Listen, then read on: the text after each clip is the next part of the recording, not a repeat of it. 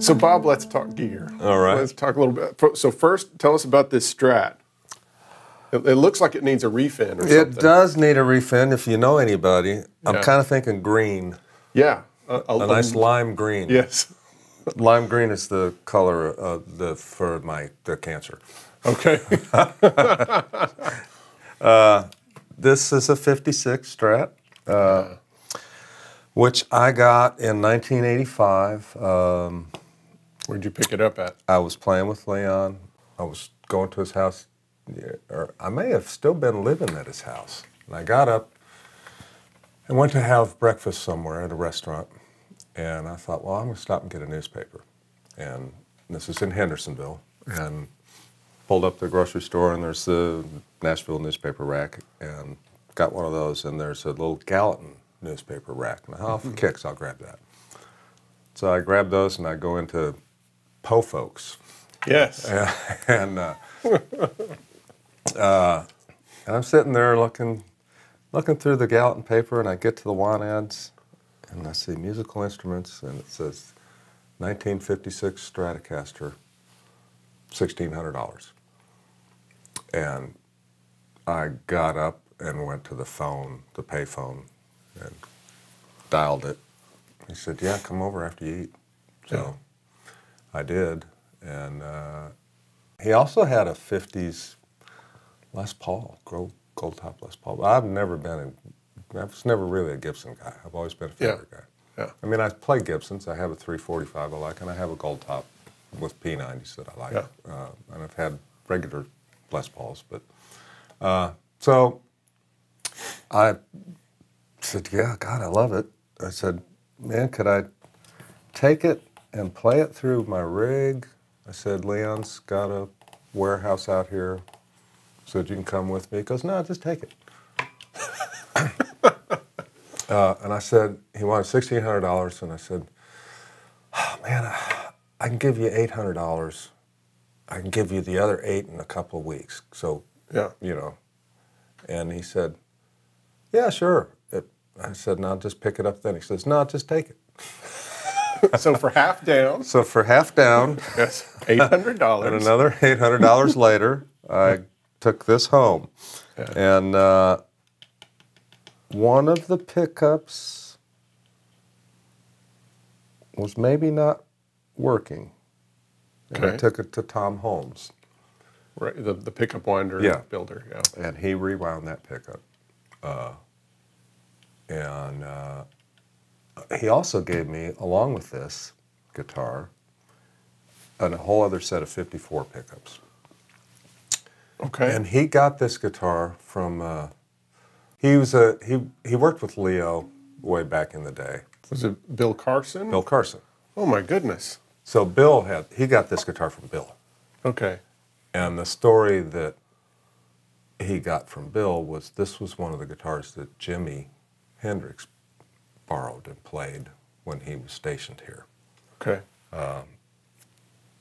No way to document that, but you know, I thought it was an interesting thing. That's a lot of provenance. You know, when you have a guitar that came from Bill Carson, one of the guys that was one of the test pilots for the Strat. Yeah. And then you have the fact that Clapton's played it, and Yeah. and perhaps Jimi Hendrix played it, and it's been your main guitar for most of your career. Yeah, and Clapton played it. I think we talked about that Yeah. at Trancas, and so I had him sign it. Yep. And right here it said, "To Bob with all my heart," but that's since been covered up with Keith Richards. Keith, who just signed over top of it. Yeah. So just some of the 55 characteristics are: this has a V-shaped neck. It has very much a spine to it. Yeah. If of course, you've got the two-color sunburst. Flip it over, and we see bakelite covers. Yes. And so these covers are quite as you can tell, they're thin, and they kind of have a different coloring to them, and they kind of wear through. They're wear quickly. through. They're fragile. I have this piece of tape here because I don't really do it anymore. But I used to, when I played with Leon, I played pretty hard. Yeah. Because all of this is me. Okay. That wasn't there. Yeah. I remember certain nicks where they came from. But with the cover being like that, the string would sometimes get stuck in there. And it would stick under there. Yeah. So, and just trying to protect it. And, Yeah.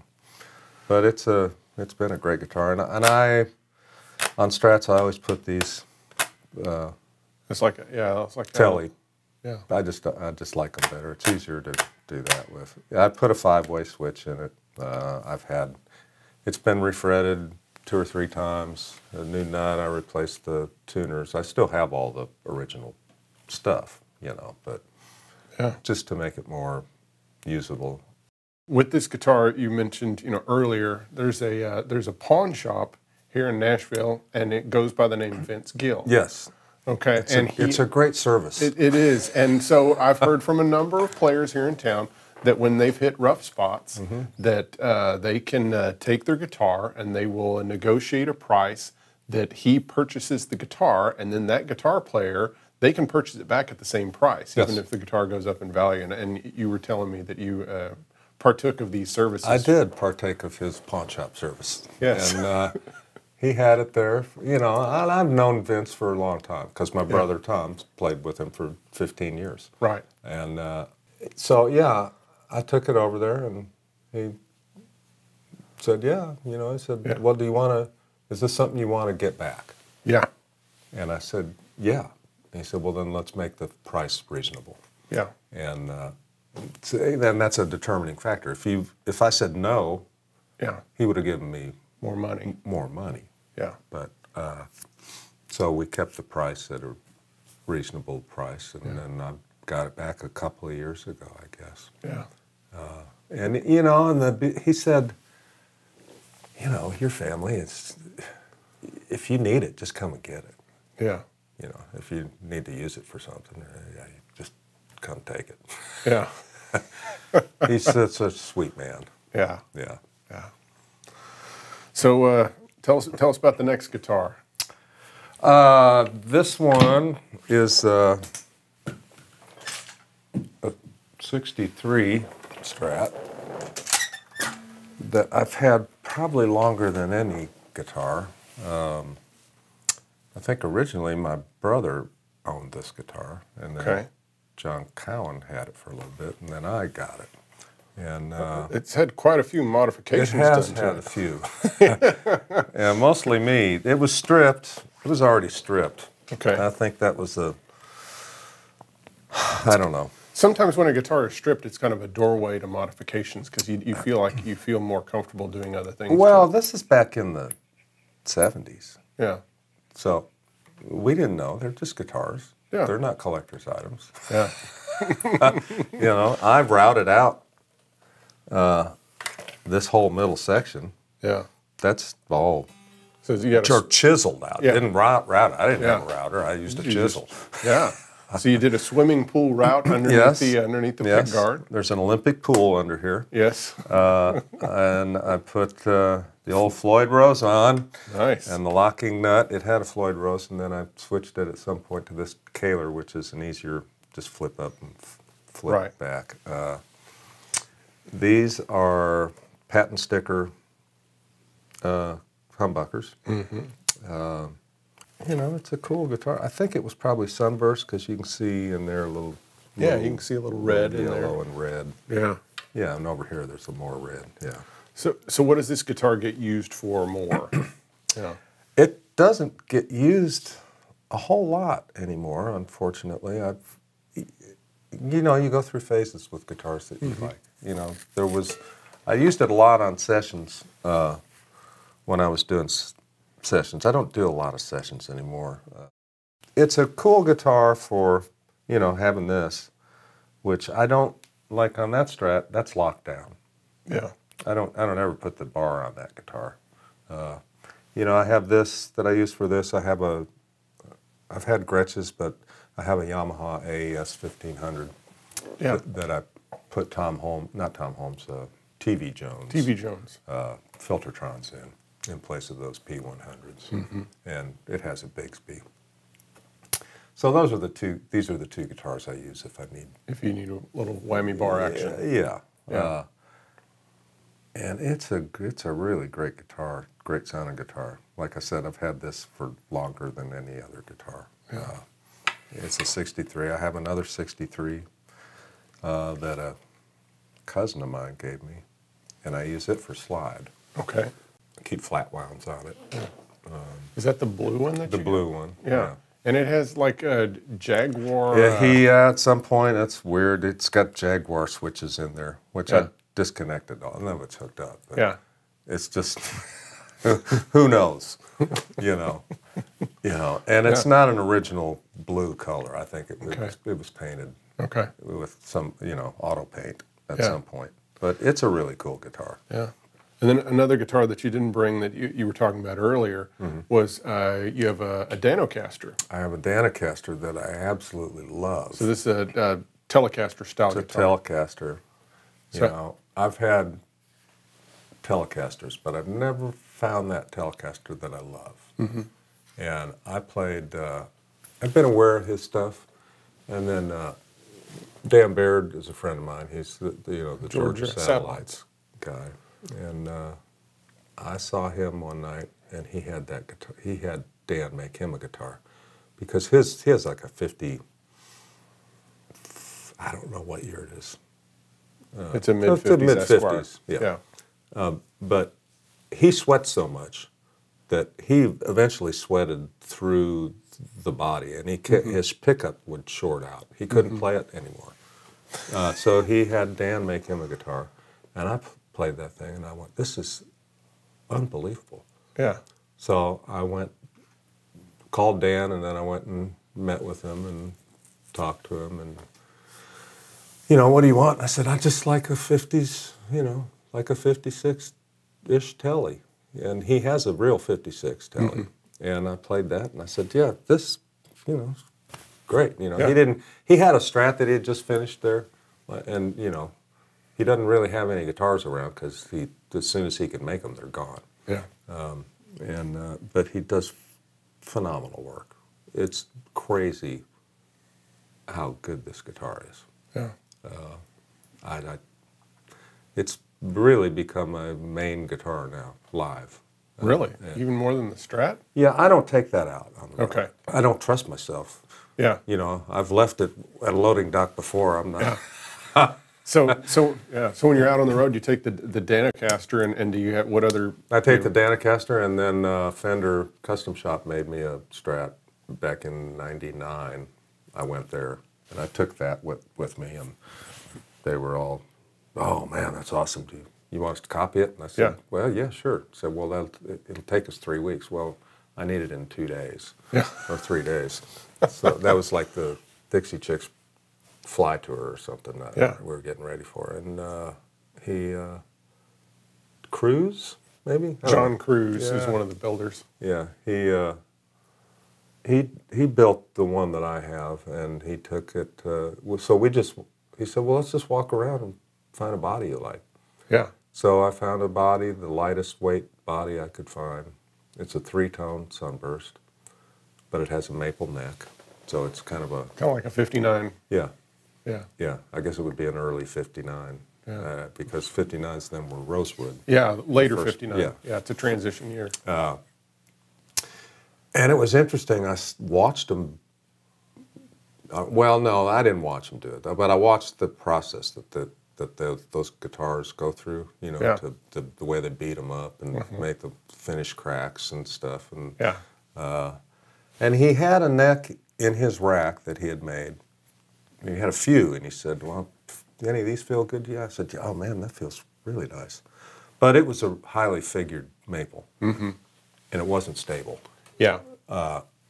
So we'd have to adjust that neck once a week, and called him up and said, "Man, can you make me another neck?" He said, "Yeah, I'll find the plainest, oldest, hardest piece of maple here and make you one, and it won't budge." Yeah. And it's a really great guitar too. Yeah. So that's the guitar you played with the Dixie Chicks most of the time, the Yeah. custom shop one, not Yeah. the 55. Right. Yeah. Yeah, I didn't. No, that didn't go. That didn't go out on the road anymore. Yeah. Unless it's like an overnight trip. Yeah. And I'm going to have it, Yeah. and you know, I don't Yeah. want to take that chance again. I Yeah. mean, it's kind of stupid, but I don't know. As long as you're still able to enjoy them. Oh yeah, Yeah. yeah. Yeah. I still, you know, I probably don't play it as much as I should anymore. Yeah. Or this one either, but I play them at the house, and you know, I have a little studio at the house, and I do stuff there, and they get used for that. And if I'm playing in town, I'll Yeah. take it, you know, and use it. Show us the Danelectro or Silvertone. The Dana, whatever it is. Oh, sorry. Glodine. Glodine. I named her. She didn't have a name. Yeah. I got this at Tusculum Music. Okay. Nolensville Road years ago. here in Nashville. Yeah. Yeah. Went in there, and this was hanging on the wall, and this pickup didn't work. It just wasn't wired right. So the pickup was fine. Pickup was fine. Yeah. It didn't have the rosewood here. It had a piece of wire. Yeah. And I took it to Jerry Jones. Jerry Jones used to work on my guitars. Right. Because he was a repairman before he got into the Right. guitar building business. Yes. Yeah. And he's refretted that. And so he made me one of these. And and Glazer, looking at it, I don't know. He said it's a 50 whatever. Yeah. He knew, and it was painted like this. The paint is just amazing. Even the back looks like leather. Yeah. It's crazy. Because I mean, the instrument has been completely refinished. Well, I'm thinking. Well, that could have maybe been this might have been the original copper. copper, Yeah. and then they just did that. I thought it needed a name, and I don't know where Glodine just came to me. And then years later, I found out that's Barry White's wife's name, Oh. which is kind of bizarre. He said it's groovy. Yeah, Yeah. but it's a really cool sounding guitar, and you know, Joe's been over this one too. You know, plecked it, and it sounds great. Most of my guitars are getting in need of some love, but Yeah. yeah.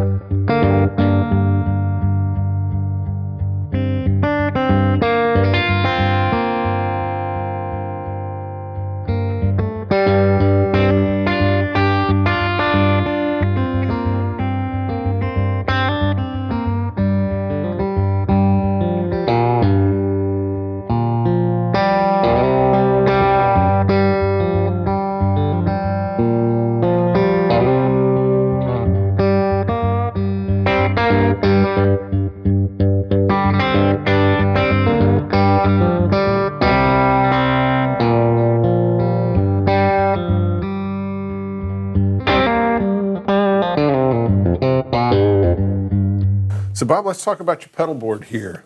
Okay. So what you got on here? Just some pedals. Just some pedals.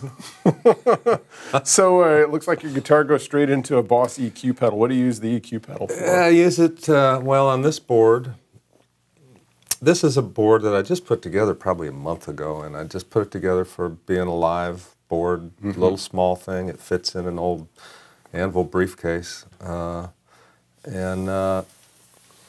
Mostly on my boards, I've usually hit a compressor at the front end, but generally I just use that as a boost, and that's kind of what I use this as more than anything. I just bump it up a little bit. And so do you leave it on, or do you just turn it on for solos? I usually will just hit it if I want it a little more. Yeah, yeah. You know, that's basically what that is used for. Now, on other boards, session boards, I obviously use it for tone shaping, and you know, if you can do a lot with an EQ. Yes, absolutely. You can do a lot of weird stuff. Yeah. Make things really small, make things yeah. really honky or big. You know, whatever you need to fit in the track. So next in line looks like it's a RC booster. It's an RC booster, probably maybe my desert island pedal, you know. Okay. Why? Just, I don't know. It just does a thing. It just, to me, it just goes like that. Yeah. It just makes things a little bigger. Yeah. And I use it for a little, it's a little hair, on the, a little overdrive.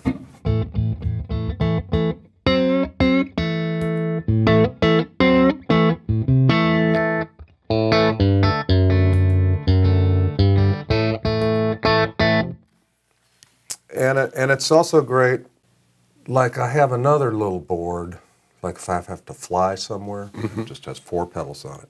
And that's the last one.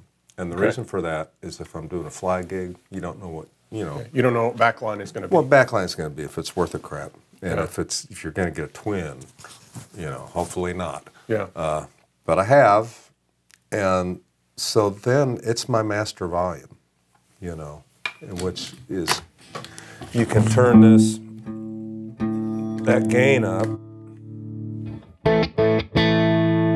and have that much, which just sounds like an amp where it's starting to break up and get a little hair on it. And so there's always one of these on every board I have. So on this board, would you leave it on all the time, or would you? It's on most of the time, yeah. Okay. Unless I'm doing something that really needs to be clean. Okay. And then I might leave it on and just back that gain out. Mm-hmm. There's just something about it I really like. And also having the bass and treble controls are great. More than anything, the bass for me, because depending on what I'm playing through, you can dial it back. I can dial it back. Like this amp has a lot of low end, and I usually dial it back a little bit. So is the carbon copy next, or the Mostortion? What's next in line? Hell, I don't know. Okay. Oh, the tuner. Okay, so you got the poly tuner, which magically tunes the guitar. It does magically. It does it for you. Keeps you in tune. Then it goes to here, which is a Mostortion that's been rehoused. Okay. This is a popular pedal. So it has become a popular pedal. Yeah. Yes. And so I think we've traced the lineage back to Leroy Parnell. So Leroy is where I learned about it. Yeah. He showed them to me, and then I've been using them for years and years and years. Yeah. So when did you learn about it from Leroy? The early '90s. Yeah, I would say so. And then this has been rehoused by Justin Butler, who has Truetone effects. I think he does volume pedal modifications. So. Yeah. I had this done because anybody who's had these pedals knows that they're persnickety. The weak point is the switch. The switch is the main beef, because you'll hit it and it might come on, or it'll come on and instantly go back off. Yeah. Or vice versa. It's on and you want to turn it off and it'll go off and back on. They're horrible. Yeah. And there's no way to fix them. It also has circuit board jacks, which that's never a good idea. But so those, because if it gets stepped on or something, when the jacks are mounted to the circuit board, it's problematic. You'll get broken solder connections and cold solder joints, whatever. And but he rehouses them, puts all new pots and, you know, and a real true bypass switch that works. Yeah. It's good when things work. Yes, it's good when things work when you're on the gig. And then it looks like it goes into this carbon cop delay. I don't know why it's there. I just use that for a short delay. Okay. And I use the Strymon for a long delay. Okay. I don't know. I've usually just had one delay on every board I've ever done, you know. But I thought I'd try 2 on this one. So do you use I that a use lot? this as a, yeah, I use it on, you know, stuff that needs a quick slap back. That stuff. Or, you know,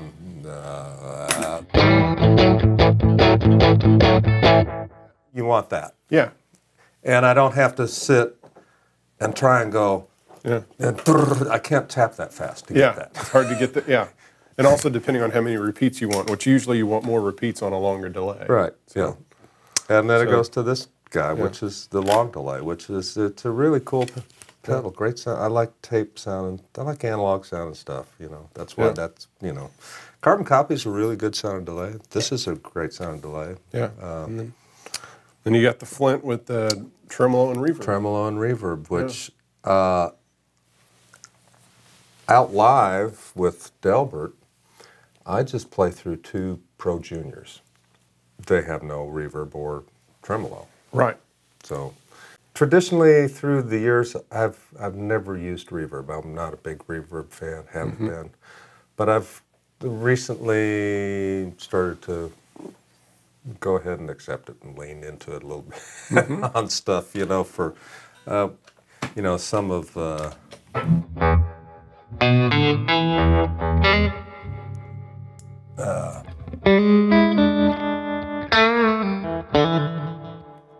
kind of nice for blues. Yeah. You know, and a lot of Delbert stuff it really needs that. So. Yeah, and, I mean, it was a big part of the blues, you know, arsenal was amp reverb, Fender amp reverb. Yeah. Let's talk briefly about what kind of strings do you use? Diodario. I've been a Diodario guy for years. We should put a shout out to Tom Spaulding. Tom Spaulding, fabulous man, good friend, longtime friend of mine. I don't know when we met. He was guitar tech on a couple of gigs with me, and just a great guy. Yeah, looks like you have a personalized guitar pick. I do. Yeah. Years and years ago, I think back when I played with Leon, probably from the '80s. The Bob Britt pick, and nice. I was in Guitar Center in Hollywood. Dave Weiderman, guy out there, great guy. He wanted my pick, so I gave him one. Yeah. He put it next to Keith's pick. Oh. And there's a big display from Class 10. Yes. All right. Very nice. Yeah. It says Keith. Yes, it says Keith. Yeah. And like 10 through 46? What 10 to 46. Okay. On Fenders. This probably has 11s. Okay. There was a while I used 10.5s on Les Pauls. The Bigsby Yamaha I use 11s on. Yeah. But 10 to 46. And I've recently started using not recently, when they came out, the NYXLs. Yeah. Which are phenomenal because they don't break and they stay in tune. And on a live gig, it's awesome. I mean, if I do a fly gig, I only take one guitar. I don't worry about breaking a string anymore. Wow. And I just take one guitar. But I love just the regular XLs too. It's interesting because I've been playing NYXLs for the past couple of years, and I don't know, last week I threw a regular set of XLs. I was changing strings on that Danelectro because I was going to play it on something that I was recording, and I threw those on there, and I went, wow, they feel... Those are great too. They're great too. They have they're a little softer feeling. The XLs or the NYXL? The XLs. Okay. The NYXLs also, to me, feel slightly like they're just a hair heavier, you know, in the gauge. But then I've heard people say the opposite, that they feel lighter to them. So I don't know. Most people, I think they feel a little bit heavier too. Yeah. And you said, you know, with Delbert, you mainly use Pro Juniors. Are they modified in any way, just stock, or? I think I modded one of them. Yeah. Maybe put a different speaker in it or something? Well, they have different speakers in them. Yeah. I'm not even really sure what they are right now. Yeah. One of them has an old Celestion. Okay. Which I used to play through Supers. I had a couple of old blackface Supers. Yeah. And I had some old 50-watt Celestions, I think they were. Or maybe they were, I don't know. I can't remember what the wattage was. But I have one of those in one of those amps, one of those Pro Juniors. The other one, I don't know. Yeah. I don't know what's in it. And today you've brought a 59 Tweed Deluxe. Yes. It's a pretty amazing amp. Yeah. Which I kind of fell into. I was playing with Pam Tillis, and opening act guy came up at soundcheck and said, "Do you know anybody looking for any old Fender amps?" I said, "Well, yeah, me." Yeah. See, well, I got a couple of Deluxes. He had this one and a brown one, and I played through it and just couldn't believe the sound. And so I bought it for the whopping sum of $600 and some Pam Tillis swag. Yeah, so $600 and some T-shirts and Yes. stuff, and you got a 59 Tweed Deluxe. Yeah. And I blew the speaker in it, the Jensen. It's got a huge amount of low end, and you know, just when you tap, if you do that, that speaker would just it bottomed out. I had it reconed. It lasted a year before I did it again. So I had a vintage 30, one of my old vintage 30s in it for a while, and then I don't know, 5, 6, 8 years ago, I put in a Celestion Gold, and that's perfect for it. Fantastic. Yeah. Well, Bob, thank you so much for being on the Truetone Lounge. Oh man, thanks for having me. True pleasure. I appreciate it. And guys, make sure and subscribe, and so that you don't miss an episode. Thanks.